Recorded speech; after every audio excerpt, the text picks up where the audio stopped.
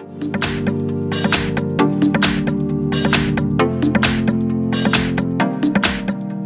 I've got Alcatel 5V, and let me show you how to enable recovery mode on the following device. So at first you have to switch off your phone. Simply tap on power key, hold it for a while, and then click on power off. Confirm that you would like to shut down your device and wait a few seconds. Then tap all together on power key and volume up key and hold them until you see the Alcatel logo. And now, as you can see, you are in Android recovery mode.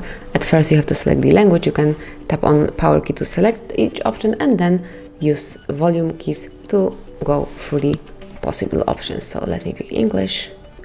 And then here you've got several very important options. So you can reboot system now, you can reboot to bootloader, apply update from ADB, apply update from SD card, wipe data, wipe cache partition, mode system, view recovery logs, power off obviously, and enable ADB.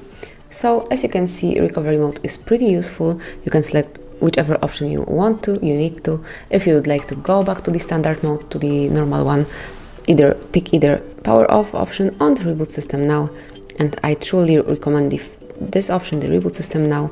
It's way more safer. Then tap on power key and wait until you are back in the standard mode.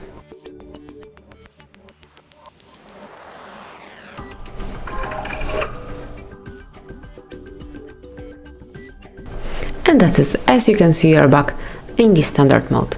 So thank you for watching, please subscribe our channel and leave the thumbs up.